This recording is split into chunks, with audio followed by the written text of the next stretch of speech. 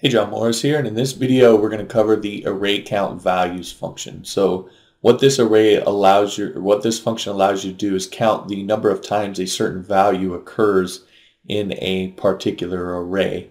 And in the end, what it's going to return to you is it's going to return to you an array where the values of the analyzed array are the keys, and the number of times that array shows up is the value.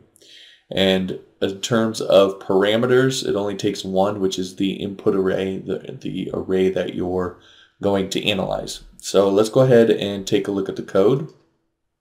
So you can see what we've done here is we've created two arrays. The first array, we just have some letters in it, and you'll notice that we have our A showing up twice and we have our B showing up twice, and the other values only show up once. And then we have a second array of numbers, and we have our 1 showing up twice and our 5 showing up twice, and the other values only showing up once. And so we're doing a array count values on both of those arrays, and we're saving them as these two variables, and then we're printing out each one of these arrays, all four arrays, what they look like before and then what they look like after. And again, this is a custom function that I'm using to make the output a little better, but essentially this is just a print R on all four of these arrays. So if we go ahead and we take a look at what this looks like and what it outputs, this is what we get. So this is our first array that we created, and again, as you can see, we have our values here, our A and our B showing up twice. In this one we have our 1 and our 5 showing up twice.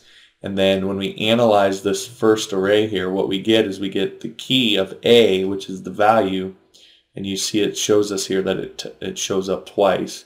And then it tells us the B shows up twice, C once, and E once. So again, the value of the first array, or the analyzed array, becomes the key, and then how many times it shows up in this array becomes the value. Same thing down here. Again, we have our 1 showing up twice, and our 5 showing up twice, and then our 3 and our 6 only showing up once. Now there's something that you want to pay attention to here. You'll notice that when it creates this array, what it does is it orders it by how many times a particular key, in this specific instance a key, shows up in our analyzed array. So it numbers it, or it orders it numerically and descending, and then after that it orders it by the key, and alphabetically or numerically depending on what you're looking at here.